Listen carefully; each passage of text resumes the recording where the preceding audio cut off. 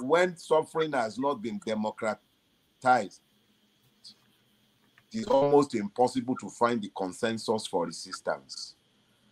Because now the suffering is going around sufficiently.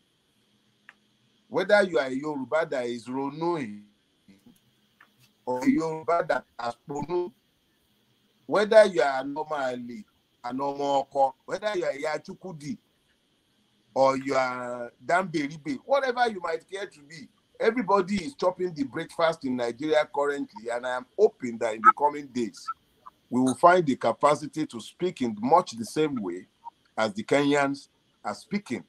Because if we do not find the commonalities of our affliction behind which to unite ourselves, the Nigerian political class are systematically enslaving us, and our situation is already worse than that of either the Ghanaians who are bleating, sorry to use the word, over pittances.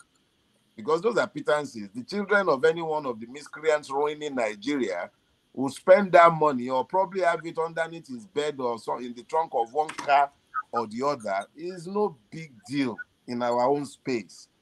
It's an everyday thing. That's more of this chicken feed.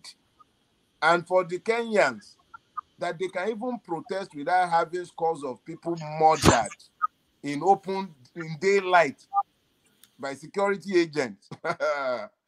Oh, I'm sorry. I think they reserve their brutality for the like of MNK when they kidnap them to send them to Nigeria. Because ordinarily, if those were Nigerian policemen, there will be concealed dead bodies that they will be denying their existence by now. So